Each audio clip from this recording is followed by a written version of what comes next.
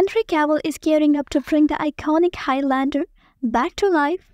Imagine immortality, epic battles, and a dash of mystery. The filming kicks off in the UK this fall, promising a tale that spans centuries. So we are introduced to Connor MacLeod, played by Cavill, an immortal from the Scottish Highland.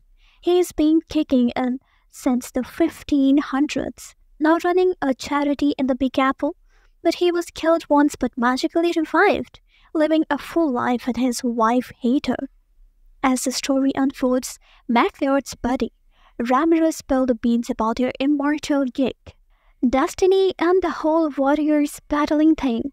MacLeod, loyal to Hater, initially says no dies until her natural passing. Post-Hater, he dives into the world of immortal power, warriors, and a destiny that sounds like a cosmic game of survivor. But here comes Kurgan, a baddie with a score to settle. MacLeod buried him under rocks before declared him dead. But guess what? Kurgan back for round 2, and things get messy. Enter FBI agent Laura, suspecting MacLeod when bodies drop, but she soon discovers the Immortal's untouchable status. Now Chad Stahelski, the mastermind behind the John Wick saga, is directing. He hints at a franchise birth, smartly saying there can only be one, so they can't just wipe everyone out in round 1.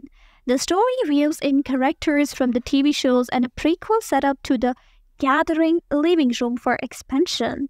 And guess what Cavill spills? Sword training is on the horizon. He's pumped up, ready to dive into a lengthy training process.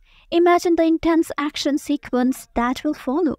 Flashback to 1986. Christopher Lambert was the OG MacLeod, Sean Connery as Ramirez, and Clancy Brown as the Kurgan.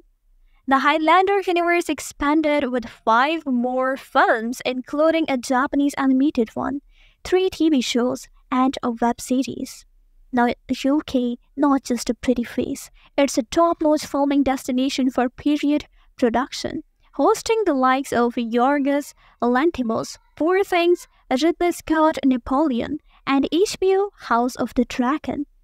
This reboot is shaping up to be a blockbuster, so stay tuned for more updates and let the countdown to fall 2024 begin.